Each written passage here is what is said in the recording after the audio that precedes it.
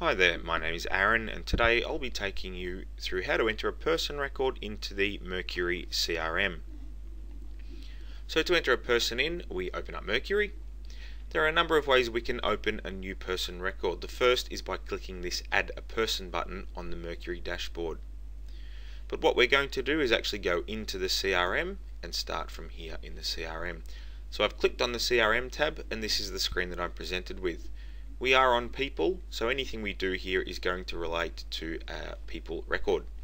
To create a new record, we simply click on New Person. Once you click the button, Mercury will open up a new person record.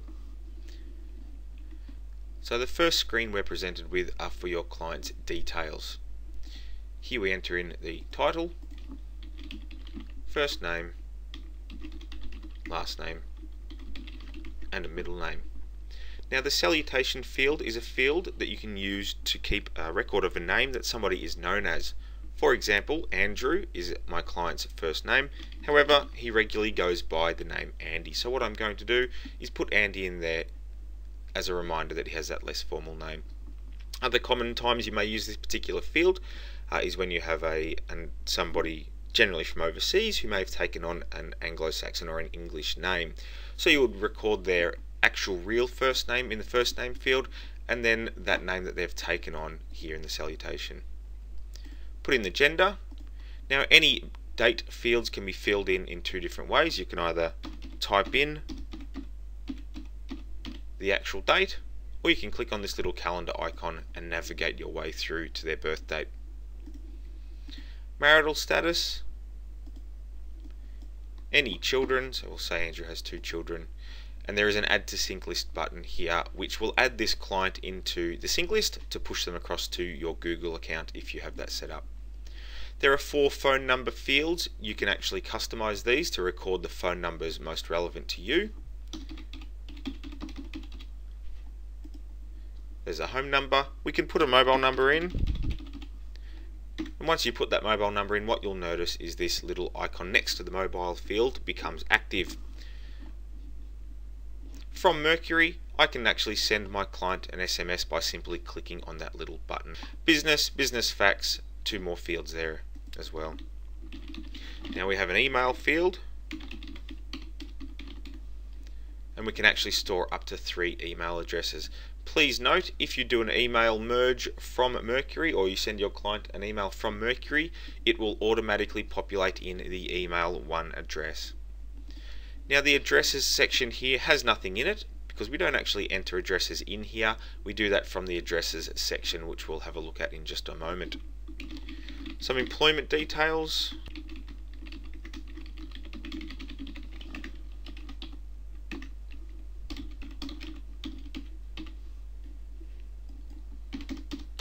All fairly straightforward. So I've now recorded my client's employment details. Driver's license number, the expiry date of their license, and the state which their license has been issued by. Now the categories section is a fantastic way for categorizing your CRM, for grouping people in together. You can customize your own list of categories, which is done from the admin CRM settings section. To place a client into a category, you click on View. You are presented with a list of your categories. And what you can then do is you can check any and all which are relevant to this particular client. So he's a property investor who rides a motorbike and took out a mortgage in the last 12 months. No email marketing. You can check this box if you know your client wouldn't appreciate being grouped into mass emails or email merges. So what will happen now is if you do an email merge and you've selected this particular client, they will in fact be left out when time comes to hit send. The Mark as Private button will make this contact visible only to the person who entered it in. Please use this feature cautiously.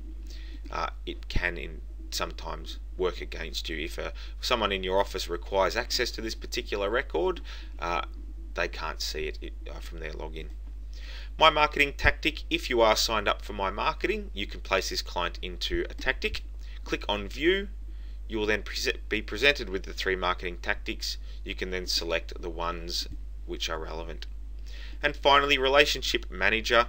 we strongly recommend always using the relationship manager field. This can come in very handy at times where you need to pull out a group of people who belong to one particular person within your organisation. So there we have our details page all filled in. The next section we're going to look at is the addresses section, all fairly straightforward again. Click on the green plus side to add in a new address, put in the address type. The address format can be standard, non-standard or PO box. The street number, street name, street type, city, state and postcode. If you don't know the postcode, simply click the little magnifying glass, and what it will actually do is it will search that suburb and it will give you the postcode for that suburb. You can then double click it to pull it up. The country and the from and the two addresses can also be entered in. Finally, housing situation, let's say own home with a mortgage. What we can also do here is we can link an address from an existing client in Mercury. So if Andrew Smith has a partner and he or she is already in our CRM and we've already filled in the addresses, to save filling them in again, we can simply click on the little link button, do a search for his partner, and you can see a lot of other Smiths here. Let's say Karen Smith is his partner. 4 Test Street is their other address. We can click on choose and you can see it has imported that for us. We can call that their holiday home. So there we have addresses, and please don't forget to select the appropriate mailing address. So as we've got this 7G1 Court address selected as mailing, anytime we do a letter merge to Andrew, it will populate this address in as his address. Next column down is the notes column. So this is where we can keep a full record of all of the notes that we make on this particular client. Now we can make them manually by clicking the little green plus sign, selecting the note type, and entering in whatever the note is that we wish to keep. Could be something personal like that, could have something to do with obviously a particular loan application, and so on and so forth. What we can also do here is we can send an email directly to our client. Click on the green plus sign, check this sender's email box, and what we'll then see is the email header. Now there's no to address field in here. Mercury will normally pre-populate these particular fields. The reason there is no to address is because we haven't actually yet saved this particular record. At this point in time, this exists nowhere but on my screen. If I was to hit the wrong button now, hit the close button, power was to drop out, I would actually lose all the data I've just entered in. So that's a good reminder to always click Save Changes as you go along and do your work. Now I've clicked Save Changes, this data has been committed to our database, and if I go back to Notes, click the green plus sign, click Send as Email, you can see it has now pre-populated Andrew's email address. So now we can fill in the subject and type in the body of our email here. Alternatively, you can click this little Apply Email Template button and that will present you with a list of your pre-created email templates.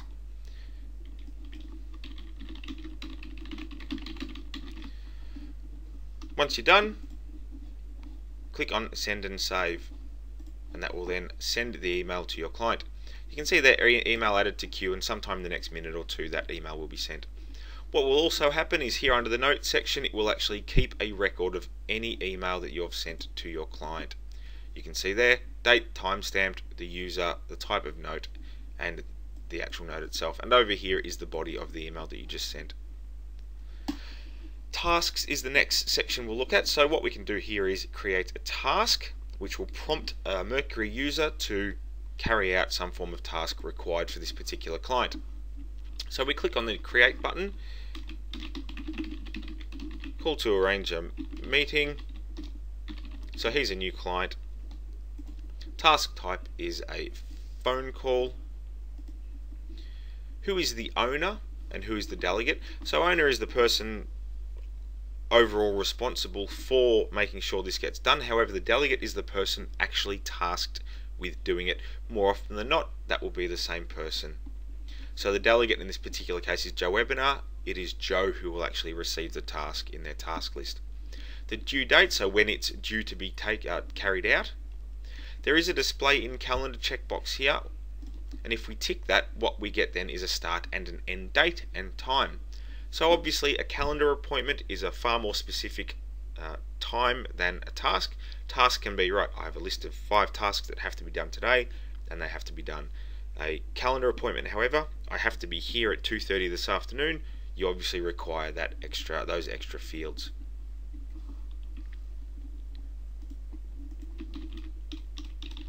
Once you're done, hit save, and the task is now here in this particular task list. If the task is green, it means it's due today. If the task is blue, it means it's due in the future. And if the task is red, it means it is actually overdue. If it is grey, it means it's been completed. To complete a task, all you simply do is click on that checkbox there, and you'll see that is now turned grey. And over here, it will actually date and timestamp, or perhaps just date stamp, or when that particular task was completed. Financials section is next, and this allows us to maintain an accurate record of all of our clients' financial details. So we can put in a new income, and what you'll see is the first income in will be salary, and it's been pre-populated with an amount. That amount has come from the details page here under annual income where we entered it previously. Frequency, annual, when did that employment commence? We can put in another income if required. It could be a rental income from another property, and let's say it is $350 per week, and again the commencement date. Expenses, put in a new expense. There is an investment loan expense of $350 a week as well. So the rent just covers the investment loan, and let's say it's $150,000 balance. We'll put in another expense, the good old credit card of $5,000 with a balance of $3,500. Oops, sorry, monthly repayments $150, credit limit of $5,000 with an outstanding balance of $3,500. So there are our clients' financial details. Again, I'm just going to hit save to make sure they're committed to our database. Attachments is next. What we can do here is we can keep a record of all of the documents to do with our particular client. Let's say your client has sent you a copy of his or her identification. Perhaps they've scanned their license, sent the license to you as PDF form. What you can do is you can actually click on attach from file. It will allow you to look through your computer, find that particular file,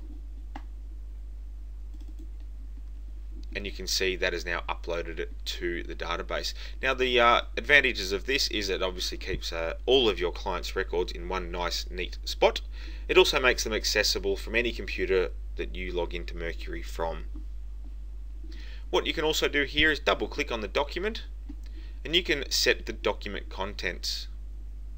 Click on edit, and let's say this was a pay-as-you-go slip.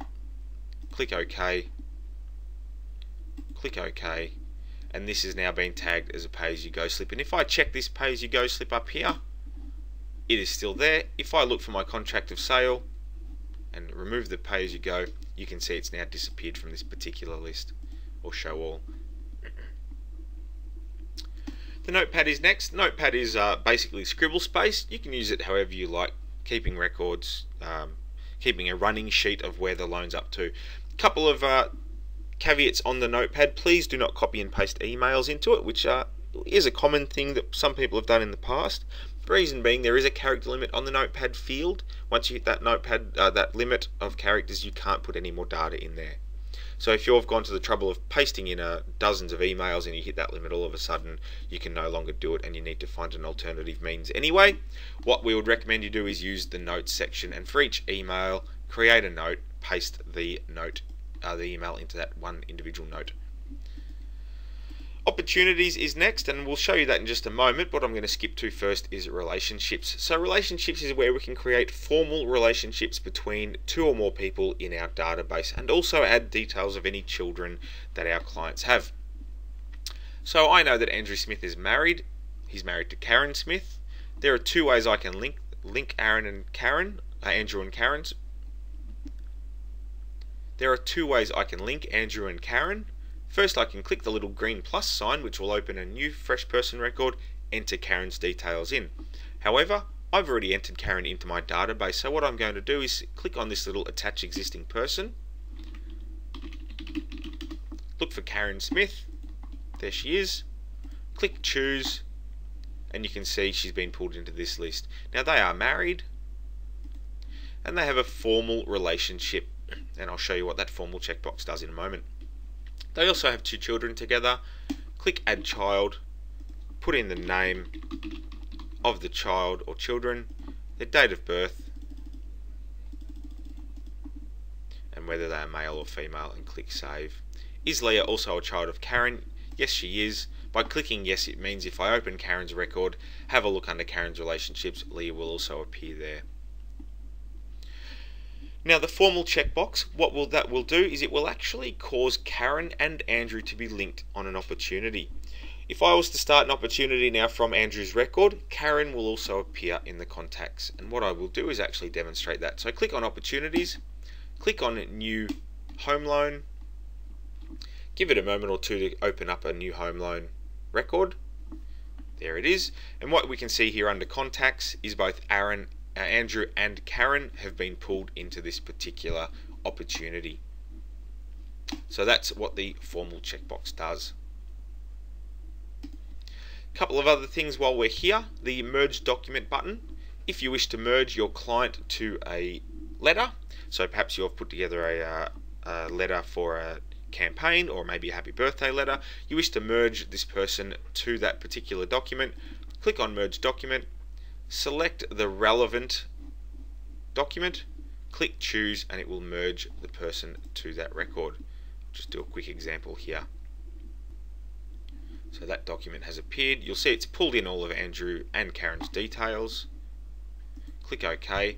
What it will also do here is under attachments, person notes, you can see it's actually kept a record of that particular merged document.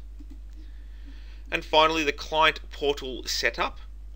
What the client portal does is it allows your client to log into their own little portal where they can actually maintain their own personal records. So cut down on your actual data entry because your client can do it for you. Click on client portal setup, set the password, enable access, click OK. If you want to know more about the client portal, there's a link here to read more in the Mercury knowledge base or the Mercury wiki. What you can then do is go to the opportunities, and you can send your client a link to the online portal for this particular opportunity. Copy the link, go to notes, click the green plus sign, Control V, and that is the unique code for your client's particular client portal for that particular opportunity. So there we have it. That's how we enter in all of the details for a person record in Mercury. Thank you for watching.